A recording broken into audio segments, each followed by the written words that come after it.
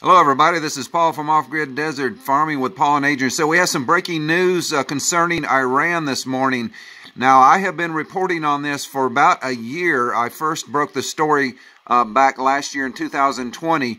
The Iran deal with China, the 25-year agreement. So this just came out the other day. China to post 5,000 troops in Iran to protect the massive Chinese investment. So let me go down and read you some. This is from Depka File. Depka File is a military, Israeli military site. So it says, Beijing is preparing to transfer 5,000 Chinese troops to Iran to guard its $400 billion investment in the country over the next 25 years. Military engineers are prospecting sites for their bases.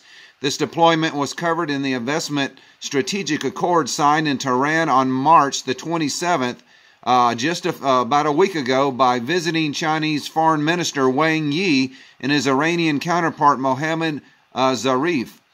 The Gulf and Western intelligence sources report that this substantial Chinese military presence in Iran, the first in the Gulf region, will mark out the formation of a strategic axis linking China, Iran, Pakistan, two of which are nuclear powers. It will also add another section to the CPEC China-Pakistan Economic Corridor project underway in Pakistan as part of Beijing's $8 trillion border and road initiative projects for spanning Asia and Europe.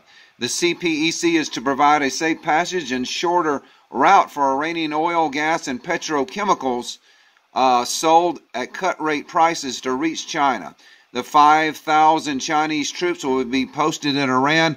Depka File sources reveal will join the rarely noticed presence of 10,000 Chinese military personnel in the East African port of Djibouti. I can't pronounce that.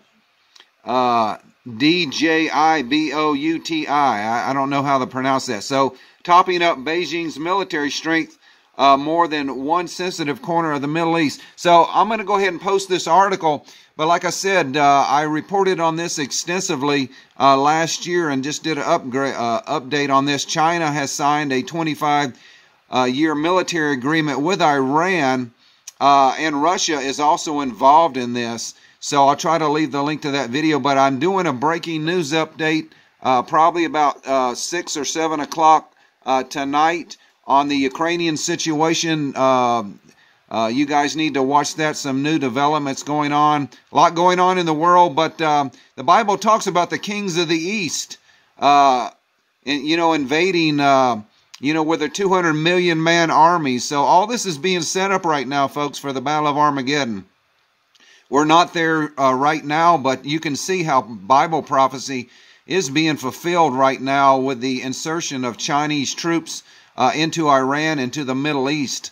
So you guys have a blessed day. We will be back later on today with our nightly live news update on the Ukrainian situation. Bye-bye.